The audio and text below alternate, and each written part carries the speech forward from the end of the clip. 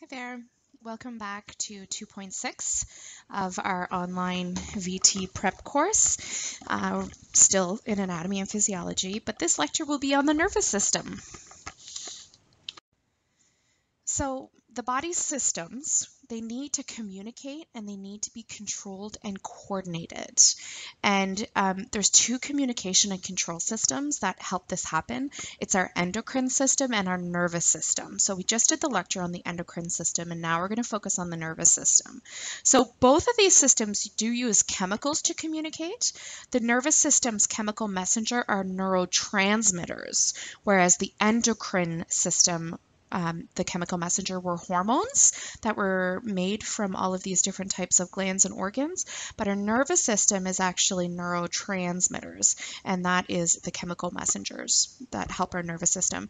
So the nervous system monitors what's going on inside and outside of our body, and there's two main divisions for our nervous system. There's the central nervous system and the peripheral nervous system. So before we get talking about the central nervous system and the peripheral nervous system and then its subcategories, we're going to go right down to the neuron, which is the basic functional unit of every single bit of nervous tissue within the body. It all stems from this one beautiful cell called the neuron. So it's the basic functional unit of the nervous system, and it has a very high requirement for oxygen. In the last PowerPoint, we talked about the importance for oxygen to be delivered to all our cells and tissues in our body so that they can do their work. They need oxygen for that. So neurons specifically have a very high requirement for oxygen. And they can't reproduce, okay? So the neurons, they can't reproduce. So that's why once neurological system cells are damaged, there's no recuperating. For example, stroke victims and spinal cord damage, if they get damage done to their neurons, it can't fix itself. So that's why that damage always ends up being permanent. There is something called a neuroglia, which is also termed as a glial cell, and it provides structural and functional support and protection to the neuron. And we're going to show you pictures of this. But these glial cells are kind of like the bodyguard for these neurons. They protect them. These here are examples of glial cells. So there's different types of glial cells. This image is showing you one neuron. So the yellow is the one neuron, and these blue and pinkish purple cells are glial cells, and they help support the neuron and protect it. So let's talk about the neuron and its structure. So there's a central cell body, or a soma, or a perikaryon. So again, just to make your life difficult, there's going to be 6 different names for one same thing. But this is what we're talking about here. This is the cell's central body, okay, the cell's body. And then there's processes coming off of it. So there's processes up here and there's processes down here. Process just means a protrusion of some sort off of something, right? So these are dendrites. These are the processes that come up off the cell body. These are dendrites. And then this long tail is the axon. And the dendrites receive information from something, and the axon will take that information and bring it all the way down to the tail and spit it to the next axon, or sorry, the next neuron that's waiting right here. So the dendrites, they receive stimulation from other neurons and conduct the stimuli to the cell body. So if we're looking at the cell up here, it's receiving messages. Those messages actually happen to be that chemical messenger that I was telling you about, and those were neurotransmitters, remember, okay?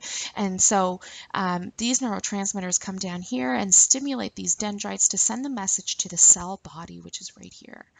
And they may serve as sensory receptors for heat, cold, touch, pressure, stretch, or other physical changes from outside or inside the body. And so that's what they do, is they're sensory receptors that will sense whether something's hot, cold, whether we can feel touch, pressure, stretch, whatever. They're short, And there's numerous they're numerous and they're multi-branched, as you can see in this picture. So this again is just showing you one beautiful neuron, and the processes up at the top are the dendrites. So they grab onto the message and bring it to the cell so that it can be interpreted and sent down further.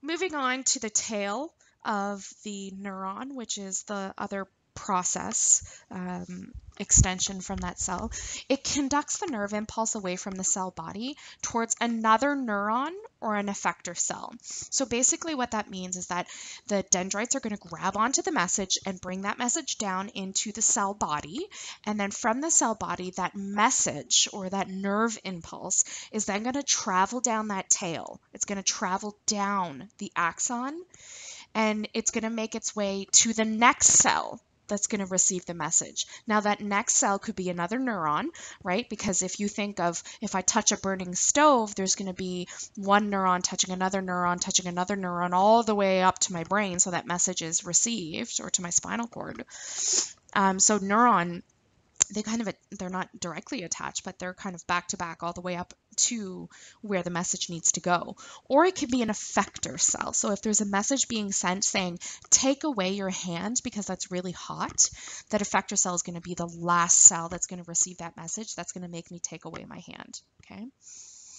So the axon is a single long process. It may be covered with myelin. Okay, so if you guys noticed in all these pictures that we've been seeing, this axon, they have these coverings all down their axon.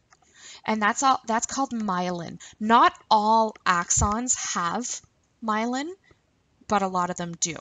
So this myelin sheath, okay, so this covering of myelin around the axon, myelin sheath around neurons in the central nervous system is made up from cell membranes of the oligodendrocytes. Oligodendrocyte is a glial cell. Okay, so remember we talked about glial cells being the bodyguards for these axons. So an oligodendrocyte is one of those bodyguards. It's a glial cell. So in the central nervous system, these myelin sheaths, these myelin coverings that we're seeing around the axon is actually from the cell membrane of the oligodendrocyte, the glial cell. It'll take its own cell membrane and wrap itself around the axon to protect it. While the myelin around nerves in the peripheral nervous system is made up from glial cell membrane of the Schwann cell. So the Schwann cell and the oligodendrocyte are two different types of bodyguards for these neurons. Okay, so they're two different kinds of glial cells, oligodendrocytes and Schwann cells. Each one of those will wrap themselves around the axon to protect it. Oligodendrocytes take charge in the central nervous system, and then Schwann cells will take charge in the peripheral nervous system. So the myelinated axon conducts impulses faster than unmyelinated ones. So like I said, some axons don't have this myelin sheath covering its axon. And if they don't have that myelin sheath, the impulse is going to take a lot longer to get through this neuron. Whereas the myelinated ones, it zooms right through that axon super quick, thanks to that myelin sheath. And it's very important to understand that in between each one of these sections that are wrapped up, there's going to be a little tiny space here, and that's called the nodes of Ranvier. And these are gaps between each glial cell. Okay, so remember, these are the glial cells that are wrapping themselves around the axon. In between each one of these, and I think there's a better picture coming up, there's a little tiny gap, and it's called the nodes of Ranvier.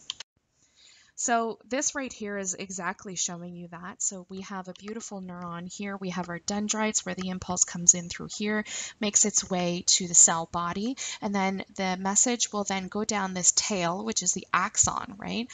Now, this axon has myelin sheaths, okay? So they have these coverings all around it. And see how it's twisted up around there? That's actually the glial cell membrane, and it wraps itself around it to protect it. But in between these, there's a little tiny gap, and these are called the nodes of Ranvier. So remember how I said myelinated axons will send a message faster than an unmyelinated axon? That's because the message that's coming down here actually hops and goes to here, and hops and goes to here, and hops and goes to here, and hops and goes to here. And so that allows it to not have to travel all the way through here. And when we talk about action potentials and what that is involved in, you'll appreciate how it can move so much faster if it doesn't have to go through that action potential all the way through here, where the myelinated sheaths are. So the Schwann cell, okay, so that's the glial cell, the bodyguard. And that takes care of the neurons that are in the PNS, in the peripheral nervous system. So the Schwann cells are the bodyguards for the axons there, and they take their own cell membrane and wrap themselves around the axon to protect it. So you can see the axon running here, and then this is the Schwann cell, and it wraps and wraps and wraps and wraps itself all the way around the axon, okay, causing that, and it makes that myelin sheath.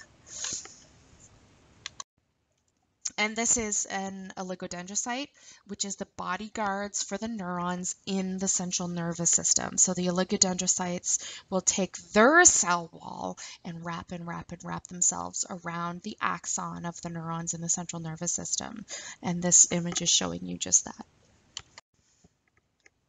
So how does the neuron work? Now, the nervous system just blows my mind, and it can be very challenging to understand how it works, okay? So I encourage you guys for this nervous system and how the neurons work is to do your own reading within your book, and also watch the videos that we had watched in class, because that will really help you understand the function of all this, because it can get a little overwhelming. And how cool is this picture? So the neuron cell wall. Okay, so to understand how a neuron works, we have to understand the anatomy of the neuron. So we know the anatomy of it as far as dendrites, body, axon, whatever. But let's go even deeper into the neuron. And remember, the neuron is a cell. So the neuron cell wall. So we have to talk about the wall of the neuron itself. So the lipid bilayer. So it has a lipid bilayer like you can see in this picture here. Okay, so it has one layer of lipids up here and one layer of lipids down here. So in here we're talking about inside the neuron. Right here we're talking about outside the neuron. Okay, so this is through the neuronal wall. And so the lipid bilayer is a thin polar membrane made up of two layers of lipid molecules, okay, as you can see in this picture. These membranes are flat sheets that form a continuous barrier around the cell. Now, this lipid bilayer is impermeable to ions. So what that means is when the ions need to cross the membrane, and you're going to understand in a few slides why these ions have to pass it, but when they do need to, they actually need to do this through a channel or a pump. Excuse me. And these channels or pumps that are going to be in the cell wall to help these ions move from the inside out or vice versa, these are actually proteins that are embedded in this membrane. And you're going to understand that in the next few in the next few slides. So this cell wall cannot let ions go through it. The only way ions can get in or out of the cell, and these ions need to transport in and out of the cell. They have to, but the only way they can do that is if they cross a channel or a pump, and these are actually proteins that are stuck or embedded in this bilayer that's going to help with that transportation. So this right here, again, within the bilayers, there's channels and pumps, like I just told you, and these generate and control intracellular versus extracellular concentration of ions.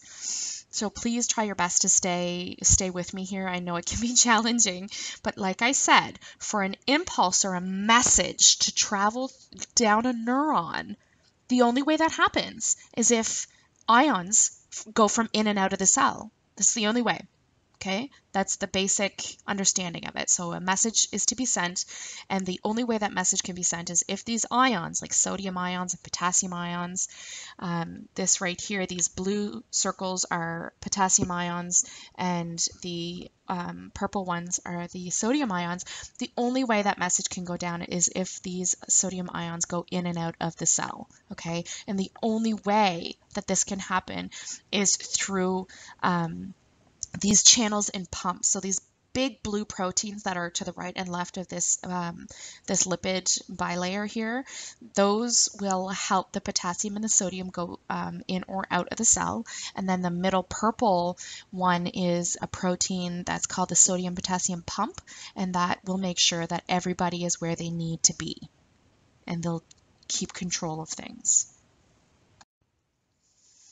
So, okay, this is where things can get a little bit dicey. So how does the neuron work, okay? And we have to understand its resting state first. I have some YouTube links here for you, and I suggest you view these videos to try to help you wrap your brain around this, but I will do my best. So the resting state of the neuron is when it's not being stimulated. Absolutely nothing is happening to that neuron. There is no message that needs to be sent, okay? So during that resting state, there is a resting membrane potential. So what this means is that that neuron has a difference in electrical charge across the neuronal cell membrane. That means the electrical charge inside the cell is different from the electrical charge outside the cell.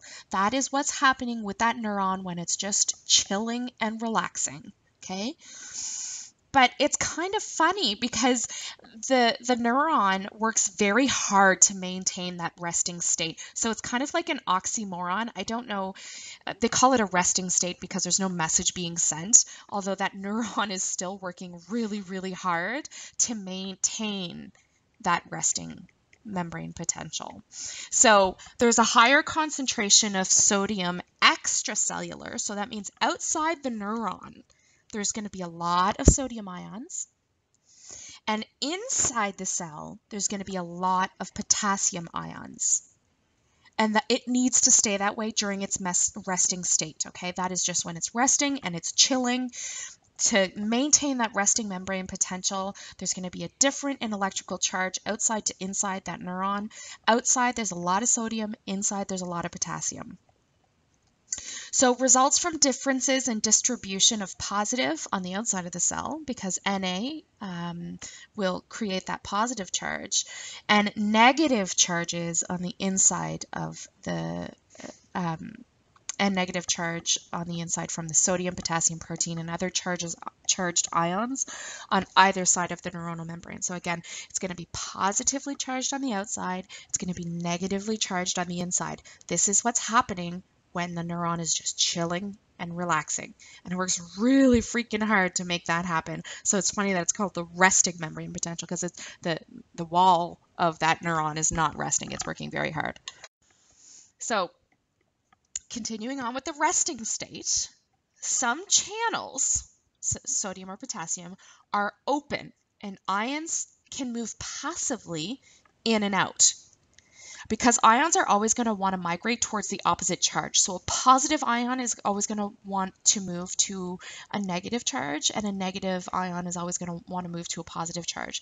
So while it's chilling and relaxing, and there's a difference of electricity between the outside and the inside of this neuron, the outside being positive, the inside being negative, there's some of these channels that are completely open, so these ions are just going to passively make their way from the outside to the inside or vice versa. So this changes the electrical charge. And this is why the neuron works so hard to maintain its resting membrane potential, because this is happening and it's really annoying, but they have to constantly be fixing it to maintain their resting state, okay? So at the resting state, the charge needs to be negative intracellularly and positive extracellularly. We have to remember that. But because these ions are passively moving through these channels, the NAK, the sodium potassium pump, will put them back to their original place. So that's what the pump does. So it moves sodium out of the cell and it moves potassium back into the cell to maintain the charge that we need at that resting state. So that is what's going on while the neuron is relaxing. You can only imagine what happens when it's not relaxing. But during its resting state, it has a resting membrane potential. That means outside the cell is positively charged, inside the cell is negatively charged. But these channels, sodium and potassium channels that are embedded in this wall, are open. So these positive ions are going to migrate to where it's negative, and the negative ions are going to migrate to where it's positive. And that can be annoying for the cell, but thank God we have our sodium-potassium pump that will put everybody back to where they need to be to maintain the positive on the outside and the negative on the inside. This is a picture showing you that, okay? So we have, this is outside the cell, and this is inside the cell, okay? So when the cell membrane is resting, there's going to be these channels that are just open. Now, sodium's hanging out here, and it's going to want to leak down in, okay, passively. And then we have our potassium, which is just passively going to leak its way out. And then this pump right here is going to go, wait a minute, like, we're not where we need to be here.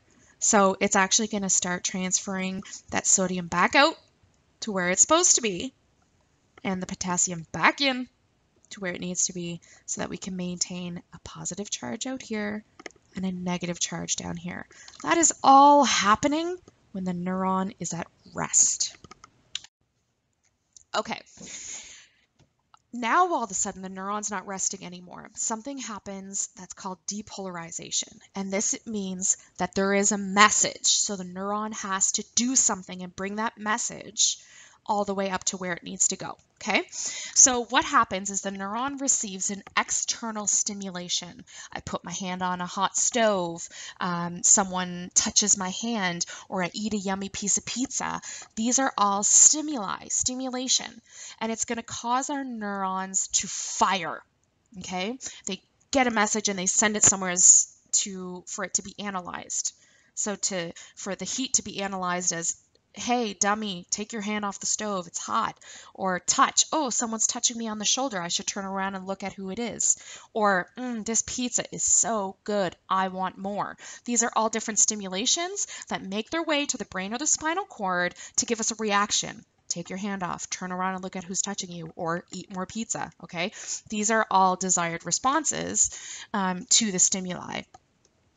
So what happens is the stimulation causes depolarization. What happens is that there's sodium channels that are going to open, and the sodium just dumps right into the cell membrane. And remember, when we were talking about at that resting state, there's more sodium on the outside and there's more potassium on the inside. But when we get a stimulation, the sodium gate opens and it all dumps in the cell.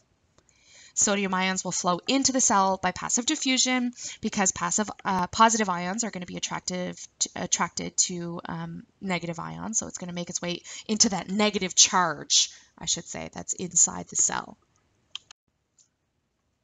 So right here is what happens. What happens is the action potential. And what the action potential is a temporary reversal of charge. Now remember, at a resting state, that neuron is positive on the outside, negative on the inside. But when we have an action potential and everything depolarizes, it switches. And so it's negative on the outside of the cell and positive on the inside of the cell. And that is an action potential. So during depolarization, inside the neuron goes from a negative charge from the resting membrane potential to a positive charge due to the sodium just dumping into the cell. And then it just makes the cell positive. This creates a large change in electrical charge from a negative to positive. Okay. Then after that, what's going to happen is repolarization. So a fraction of a second after those sodium channels open and all the sodium dump in, they quickly snap shut. It's only a fraction of a second that happens. So it's amazing how much sodium flows through that channel into the neuron to make a positive charge on the inside. It's only a fraction of a second, and then that door is closed. But right then, the potassium channels are going to be opening, and the potassium is going to start diffusing outside of the cell. And what's really cool is that the resting state is then restored.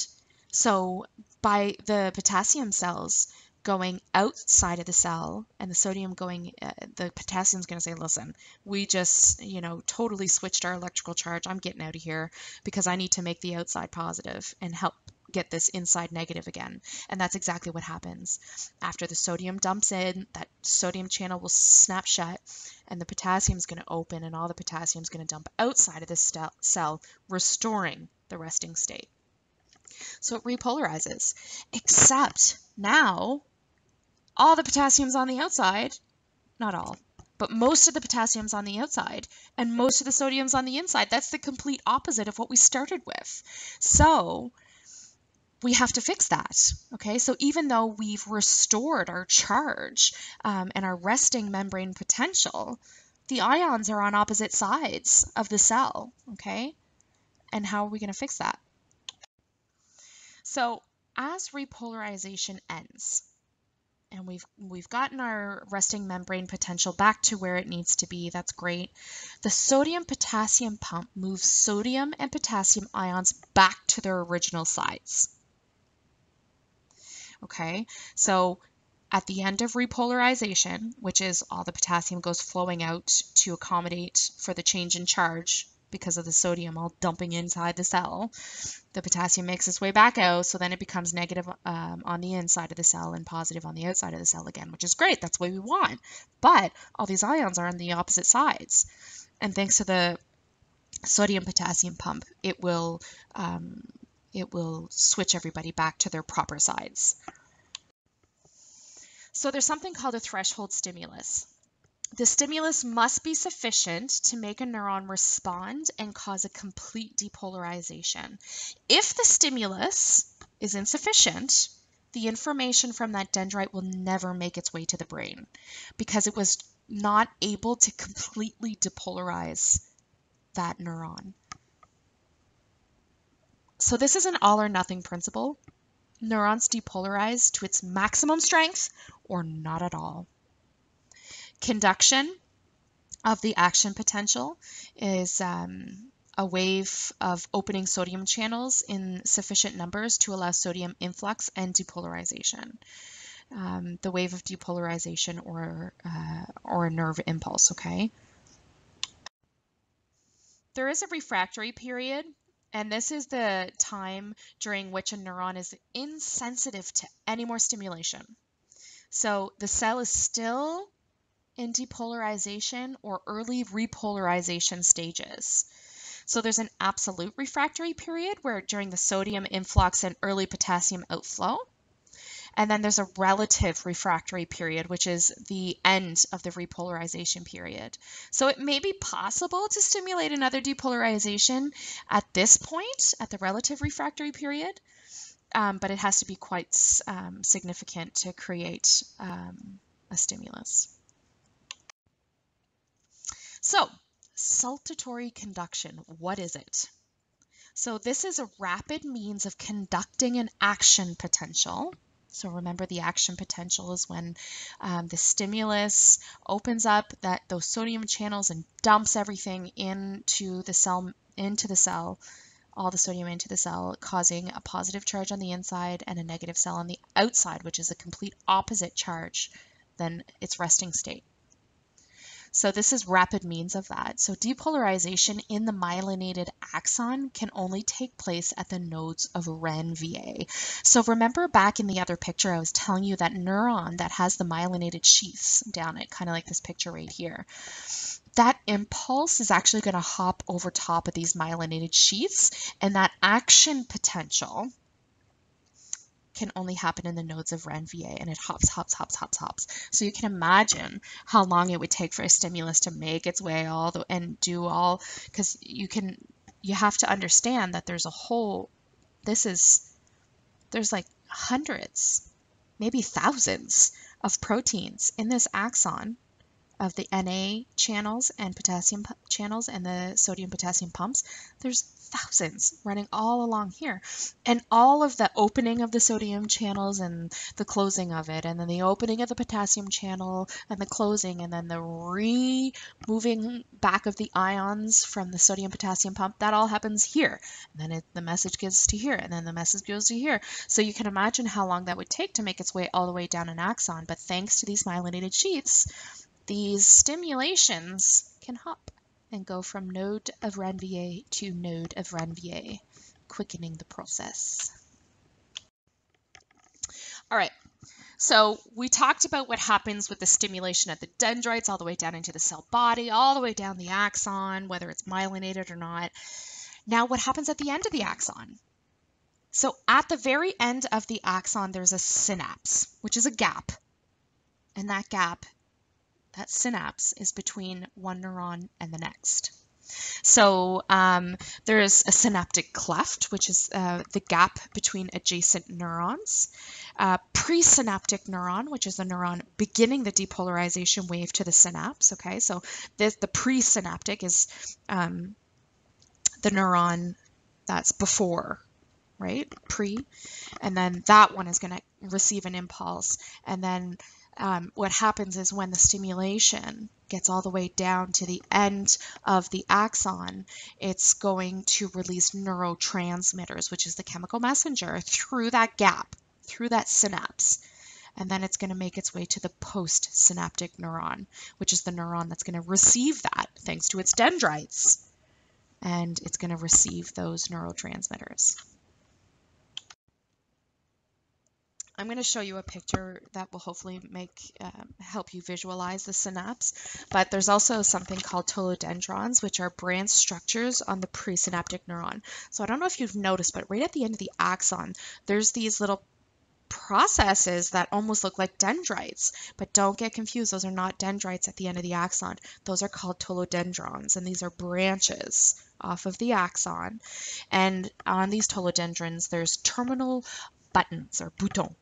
And at the very tip of these tolodendrons, where these boutons are found, it's a slightly enlarged bulb. And the synaptic end bulb and the synaptic knob, we'll show you a picture showing you that. And there's vesicles in the knob, which are kind of like bubbles, air bubbles, right? That contain neurotransmitters, which are the actual chemical messengers for our nervous system. So when that axon sends a message all the way down its axon, and there's all this depolarization that's happening all the way down, and it reaches the tolodendrons, these vesicles will fuse with the knob's cellular membrane and spit out all the neurotransmitters that's in these bubbles into the synaptic cleft, okay, into the gap. And then those neurotransmitters are going to travel and make their way down to the next neuron. So this is a very simplistic picture here showing you a neuron. So the message comes in here on the dendrite, it goes to the cell body, it goes all the way down the axon. I don't know why that's there in this picture, but the message goes all the way down the axon and then makes its way to the tolodendrons. And you can see that there's these knobs, okay? And within these knobs, there's these bubble-like areas that contain neurotransmitters. And when the depolarization happens all the way down the axon and the depolarization happens all the way up to here, it'll cause those bubbles or those vesicles to just spit out the neurotransmitters into a gap that's right here.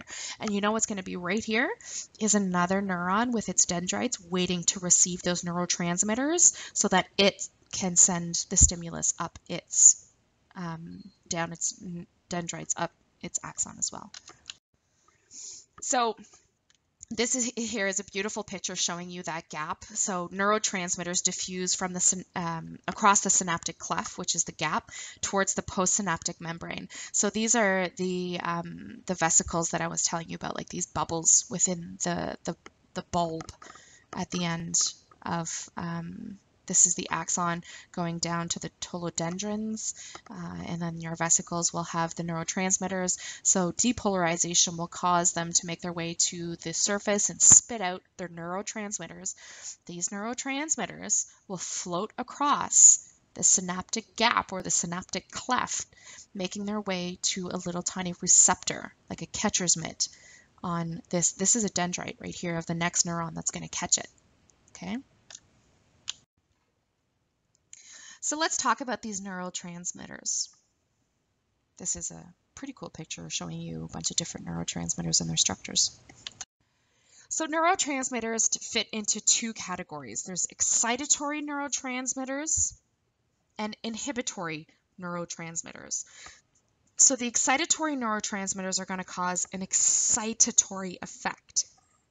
Usually causes an influx of sodium so that the postsynaptic membrane moves towards the threshold, therefore depolarizing and creating the impulse. Okay, remember we talked about that threshold. It needs to be significant enough to cause depolarization to make that impulse happen.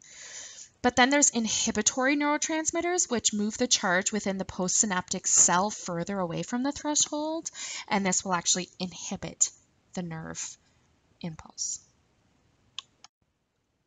So there's different types of neurotransmitters, obviously. There's different types of chemical messengers. One of them is acetylcholine, which is the most commonly studied neurotransmitter. It can either be excitatory or inhibitory depending on its location in the body. There's catecholamines, which there's 3 types of those chemical messengers, okay? And they're responsible for fight or flight. So norepinephrine and epinephrine are examples of this type of neurotransmitter. So they're associated with the fight or flight reaction of the sympathetic nervous system. And then there's dopamine, which is another type of catecholamine neurotransmitter. And another example of a catecholamine involves it's another example of the catecholamine, and it's involved with autonomic function and muscle control.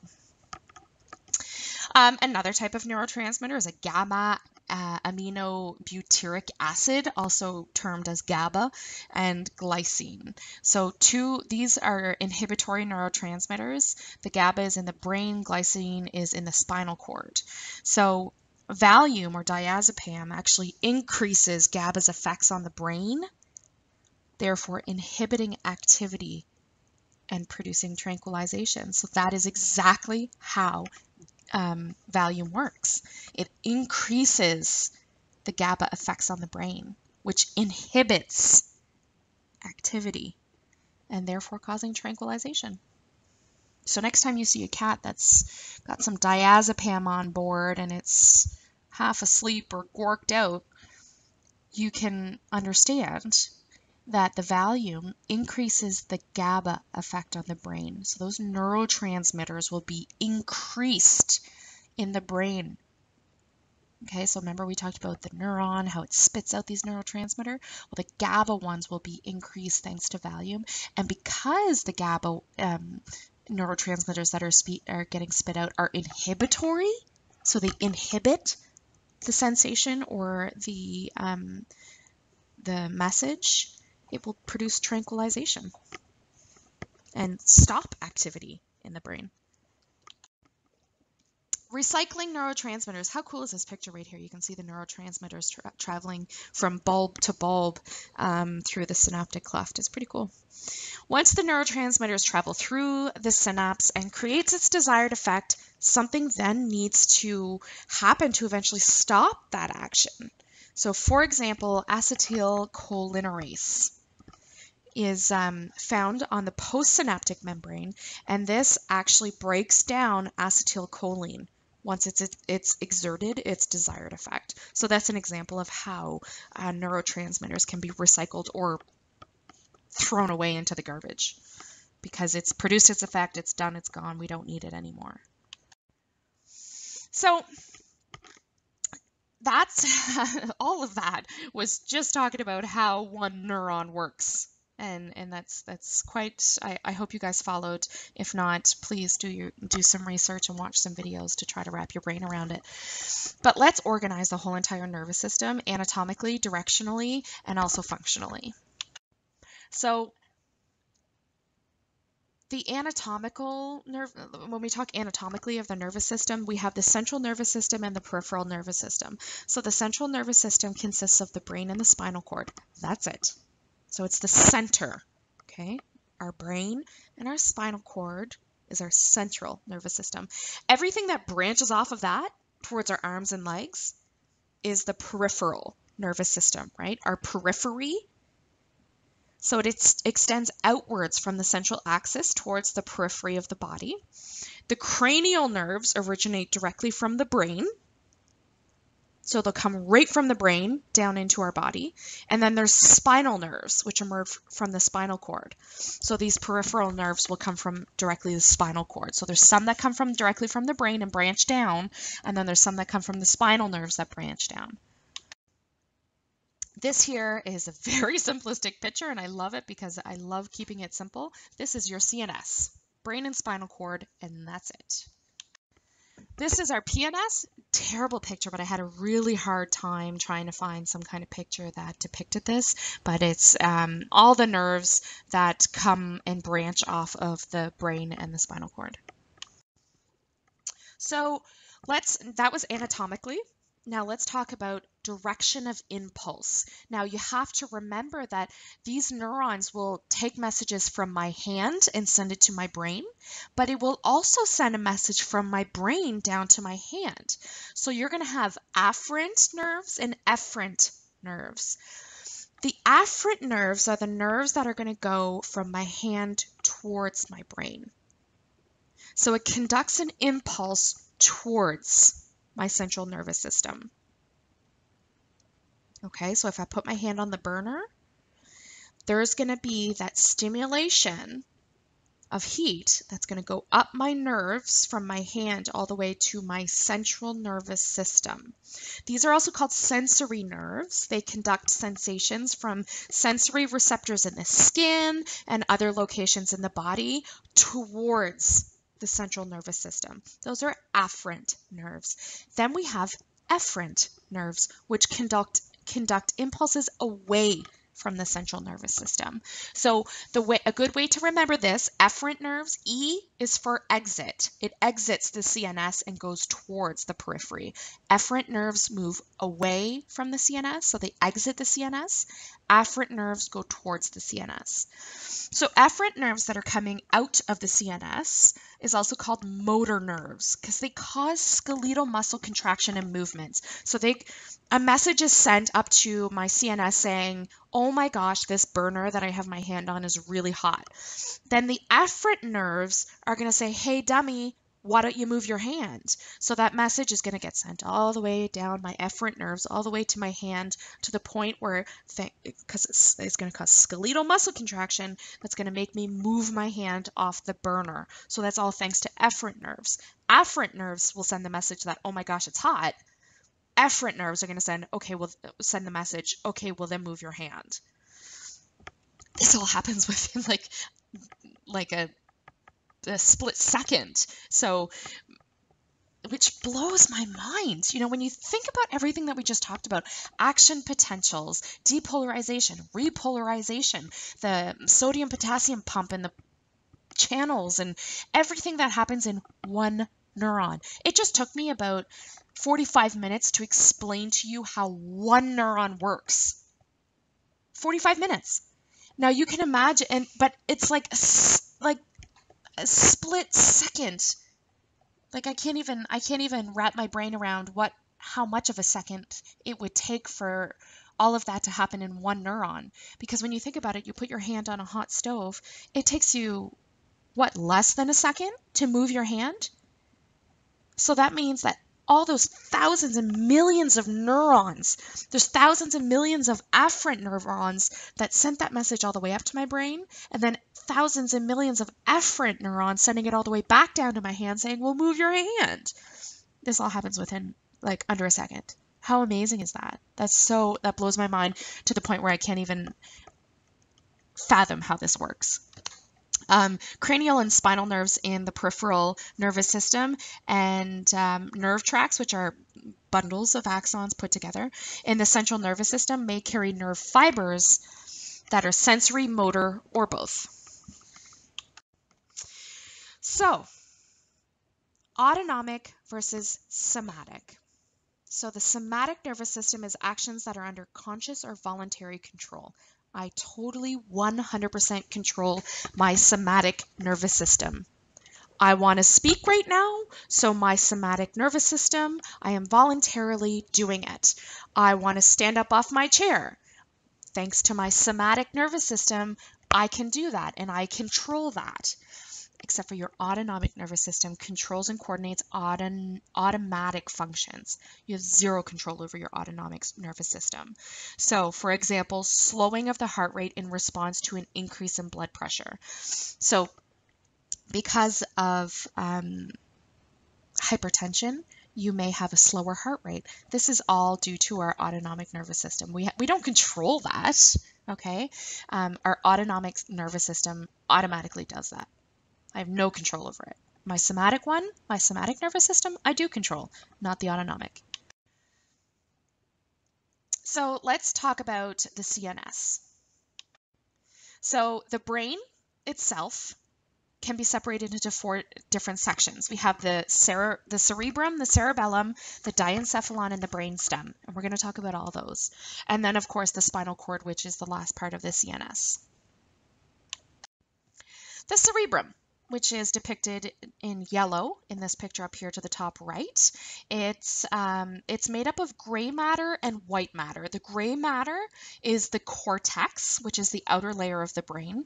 And then the white matter is the fibers beneath the cortex. Okay, and these fibers connect the 2 halves of the cerebral cortex together. Okay. Areas of the brain, the cerebrum is the area of the brain that's responsible for higher order behaviors, for example, learning, intelligence, awareness. This is all thanks to our cerebrum. And then we have the anatomy of the cerebrum. Okay, so we have something called the gyri, which are folds in the cerebral hemisphere. So you can see the gyries here. These are folds. And then there's fissures, which are deep grooves that are separating the gyri.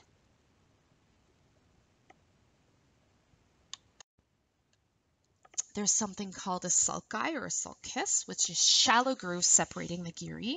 It divides the cerebral hemispheres into lobes, actually. And there's a longitudinal fissure, which is a very long line that separates right brain from left brain. And yeah.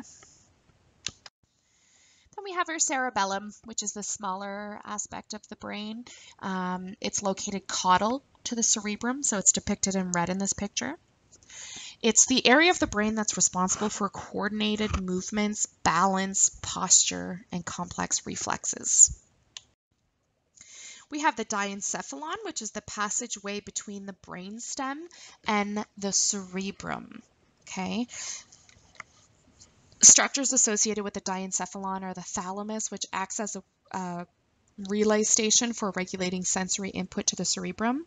There's the hypothalamus, which we've talked a lot about, and this is the interface between the nervous system and the endocrine system, right? Because the hypothalamus communicates with the pituitary gland, which is also located in the diencephalon. And so those are the 3 structures that are located within this diencephalon. And this is a beautiful image showing you the diencephalon, and you can see the pituitary gland dangling there, although I'm not really convinced that pituitary gland dangles like testicles, but it does look like it, doesn't it? Anyways. This is another beautiful picture showing the diencephalon and showing you the thalamus, the hypothalamus, and the pituitary gland there. So the brainstem is the connection between the rest of the brain and the spinal cord. It's composed of the medulla oblongata, the pons, and the midbrain. So it's the area of the brain responsible for basic support functions of the body. Many of the cranial nerves originate from this area. And this will show you the brainstem right here, which is shown to you in red. Okay.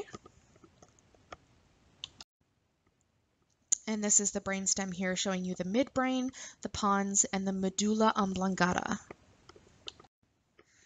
What are meninges? So meninges are a very important part of the central nervous system.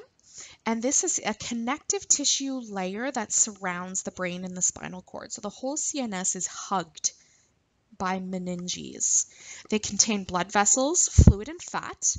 They supply nutrients and oxygen to the superficial tissues of the brain and the spinal cord. And they provide some cushioning and distribution of nutrients for the central nervous system. This here is a really cool picture showing you meninges and how they wrap themselves around this spinal cord here. So when you have meningitis, you have inflammation of this tissue, which you can understand how it affects you, how it affects your nervous system, because it will inhibit the spinal cord in the brain, which it immediately hugs. So there's 3 different layers to the meninges. There's the dura mater, which is the tough fibrous layer. And then there's the arachnoid layer, which is a delicate spider web-like, which is in the middle there. And the pia mater, which is very thin and lies directly on the surface of the brain and the spinal cord. Now, so that's meninges. Let's talk about the fluid that's moving around the central nervous system. So cerebrospinal fluid is fluid found between layers of the meninges, in canals and ventricles inside the brain, and as well as in the central canal of the spinal cord. So throughout the whole CNS, there's fluid running through it called cerebrospinal fluid. This provides a cushioning function, and it also may play a role in the regulation of autonomic functions such as respiration and vomiting. Now, there's something called a blood-brain barrier, okay? And what the blood-brain barrier is, it separates the capillaries in the brain from the nervous tissue. So the capillary walls in the brain have no fenestrations, so no openings. So it's covered by cell membranes of the glial cell. Remember the glial cell that I was telling you about? It covers those fenestrations. So those capillary walls cannot, they prevent drugs, proteins, ions, and other molecules from just passing its way into the blood of the brain. So when we get into pharmacology, you start talking about that blood-brain barrier and how it plays effect in a lot of medication, because these capillaries that won't allow drugs to pass through it, that can cause a problem with some drugs, right? So the drugs that can have an effect on your brain have to be specially made. So we did talk about the cranial nerves. Okay, and the peripheral nervous system are the nerves that branch off the central nervous system. And there are cranial nerves. So there's 12 of them actually in the peripheral nervous system, and they originate directly from the brain, hence cranial nerves. They're numbered in Roman numerals 1 through 12. Each nerve may contain an axon or a motor neurons, axons of sensory neurons, or a combination of both. And this is it shows you all 12 of the cranial nerves and their function.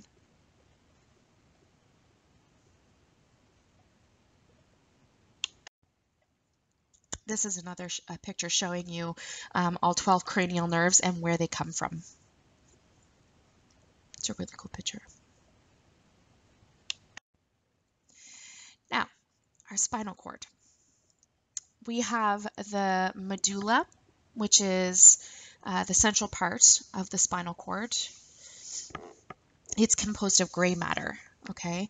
The central canal is the center of the medulla, like you can see in this picture here. And then we have the cortex, which is the outside part of the spinal cord. And this has white matter, and it surrounds the gray matter. Now, what can be tricky is that in the brain, the gray matter is on the outside and the white matter is on the inside. The spinal cord is the complete opposite. The gray matter is actually on the inside and the white matter is on the outside. So there's dorsal horns in the spinal cord. These are neurons in the gray matter that forward sensory nerve impulses to the brain or other parts of the spinal cord. And then there's ventral horns, which are neurons in the gray matter that forward motor neurons. Okay, so when we talk about motor neurons, we're talking about efferent. Maybe I should have mentioned this earlier. So sensory nerves are afferent nerves. So I sense that your hand is on a burner. Those are afferent nerves that are going to sense it all the way back up to my brain. After that, we're going to have motor neurons, the efferent neurons that are going to make me do a motor, like move your hand, right? So these are nerves that send impulses to the spinal nerves to make me move my hand. The autonomic nervous system, let's talk about that. So the autonomic nervous system controls automatic function at a subconscious level. We have no control over it. And of course, the subcategory to the subcategory, the autonomic nervous system can be split into two different sections: the sympathetic nervous system, which we have no control over, and the parasympathetic nervous system, which we have no control over, because both of them are a part of the autonomic nervous system. The sympathetic nervous system, nerves emerge from the thorax and the lumbar vertebral regions. So it's the thoracolumbar system. And the peripheral nervous system, those nerves emerge from the brain and the sacral vertebral regions, so cranial sacral. Sympathetic nervous system, fight or flight. Parasympathetic nervous system maintains homeostasis. So this here is just showing you where those nerves are branching off of our central nervous system. You have your parasympathetic nerves are up here, and then you have and some down here as well, and then your sympathetic nerves are right here, all in the central portion here. So the sympathetic nervous system, the functions that it has on your heart, if your sympathetic nervous system kicks in, you're going to have increased heart rate, increased force of contraction, increased constriction of blood vessels, bronchodilation in the lungs. Your GI tract is going to decrease mobility, sphincter contraction, and decrease secretions. Okay, so that's what happens during your sympathetic response when you're being chased by that dinosaur. And this automatically just happens. Now, when your parasympathetic nervous system kicks in, it's going to decrease your heart rate back down to normal, decrease the force of contraction back down to normal. It has no effect on the blood vessels. They don't constrict, they don't dilate, they just kind of relax to where they need to be. In the lungs, you'll have bronchoconstriction as opposed to bronchodilation. Your GI motility, it will increase your motility back to normal. Your sphincters will relax, and you'll have increased secretions in your GI tract so that it can do its normal function. Neurotransmitters and receptors. The primary neurotransmitter of the sympathetic nervous system is norepinephrine. Okay, so the adrenergic neurons, so neurons that release norepinephrine. So these are the neurons in the sympathetic nervous system, and they release norepinephrine. Epinephrine, or adrenaline, and norepinephrine are also released from the adrenal medulla. So not only is it released from the adrenergic neurons, but also from the medulla in the adrenal gland. Blood vessels in the skin, GI tract, and skeletal muscles have adrenergic receptors, okay, to epinephrine and norepinephrine. So that response that will create epinephrine and norepinephrine relief, there's going to be receptors on the skin, GI tract, and skeletal muscles. So alpha-1, the adrenergic receptors, cause vasoconstriction of the skin, GI tract, and kidneys. Beta-1 are also adrenergic receptors, and they increase heart rate and force of contraction.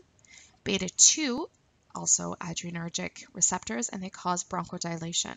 We just talked about all of those symptoms. We know that those are symptoms that happen during a sympathetic nervous response. So when our sympathetic nervous system kicks in, epinephrine and norepinephrine is going to be produced, which are the chemical messengers, and it's going to be produced thanks to the medulla in the adrenal gland as well as the adrenergic neurons. And there's going to be receptors on the skin, GI, skeletal muscles that are all going to give the desired effect during that sympathetic response, like increased heart rate, decreased GI motility, whatever. And these are the receptors here that will take on that chemical messenger. So the primary neurotransmitter of the parasympathetic nervous system is acetylcholine, and these come from cholinergic neurons, and these are the neurons that release acetylcholine. So let's talk about reflexes and how our nervous system plays a role in that. So reflexes are rapid automatic responses to stimuli. Just like in that picture that we just saw in the last one, the doctor hits the knee right on that certain area, and an automatic reflex, he will kick his leg up. And these reflexes are actually designed to protect the body. There's somatic reflexes, which involve the contraction of skeletal muscles. And then there's autonomic reflexes, which regulate smooth muscle, cardiac muscle, and endocrine glands. So the autonomic reflexes we have no control over. Remember, autonomic, no control. It just automatically happens.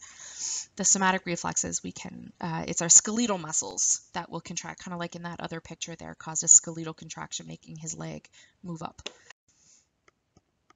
So all this happens thanks to a reflex arc, which can also be a little bit mind-blowing. So there's a link there for you to try to understand this concept. So whether the somatic or the autonomic, it doesn't matter. All reflexes have the same structure called a reflex arc. So the reflex arc originates from the sensory receptors, which detects the changes within or outside the body. So the doctor hits the knee. Okay, so those are sensory receptors will bring a message and cause an action. That sensory receptor sends an action potential. So it'll create the depolarization, and the repolarization will happen within those nerves, sending an impulse along the sensory neurons to the gray matter of the spinal cord or the brainstem. The sensory neuron synapses with other neurons, the incoming sensory impulse is integrated with other impulses from other sensory neurons. The integrated response of the reflex is sent out by the motor neuron, which ends at the target organ, causing you to jerk your leg up or whatever that reflex may be. Now, if you don't get this, I suggest you do a little bit more reading in your book and watch that video. There are a lot of reflexes. I keep referring to the doctor that hits that knee, but there's a lot of them that we use on a daily basis in veterinary medicine. We also do the knee jerk reflex, but also palpebral reflex arc. So this is a light tap on the medial canthus of the eye, so the medial corner of the eye, and this produces a blink of the eyelids. So in a totally awake animal, you tap that corner of the eye on the medial aspect and the animal will blink.